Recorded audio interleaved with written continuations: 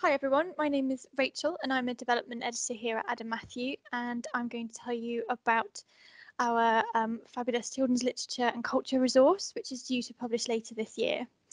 So as you can see by the incredible visuals of this image from Sleeping Beauty, children's literature and culture will be a resource of richly illustrated primary source literature content written for children spanning the 19th and early 20th century.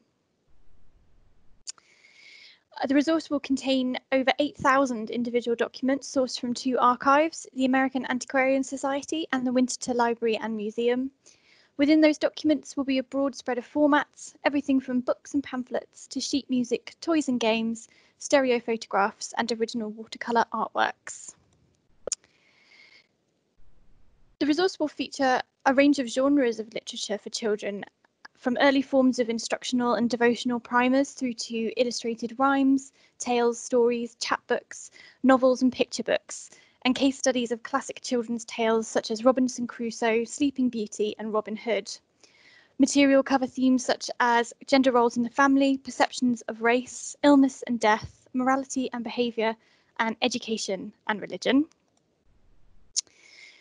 The materials in the resource will be useful to a wide range of researchers at all levels. Undergraduates are going to find the material as accessible as experienced researchers will find it rich.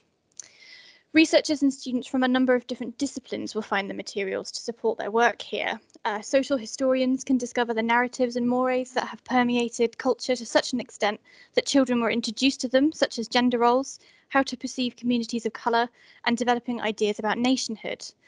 Examples on this slide here include the disorderly girl, who's morally judged for her messy and noisy and unmodest ways, though she does look like she's having quite a lot of fun in that picture in the top right.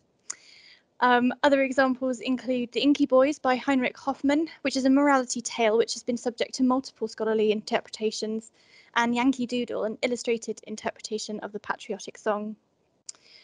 Historians of childhood can combine literature with the more ephemeral material culture of toys and games, such as the dissected map shown at the top there, sheet music and stereographs to help reconstruct 19th century childhood as a concept and an experience.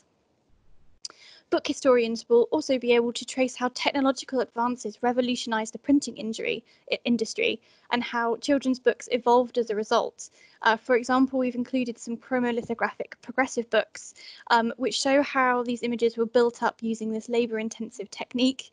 And that image in the bottom right is one of the very, very early stages of the first layers of chromolithography. Art, literature and animal historians will also find a rich seam of useful primary sources here.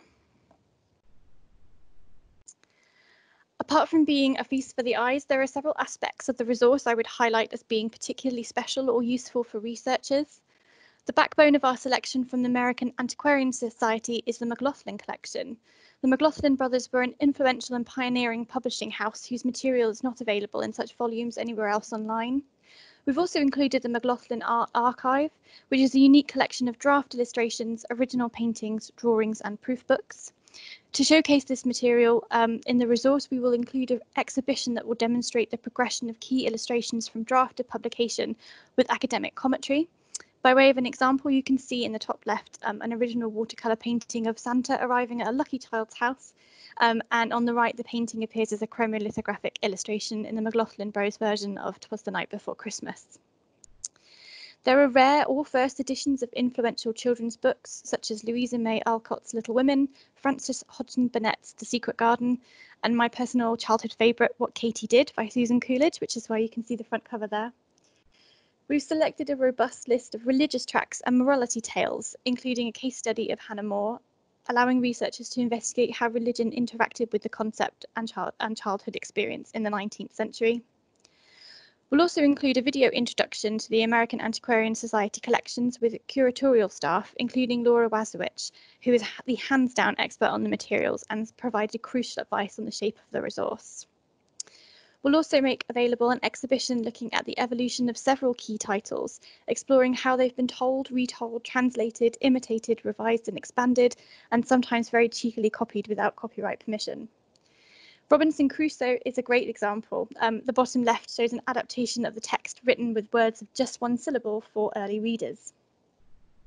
And one final thing I'd recommend to look out for in the resource when it's published is annotations by the owners.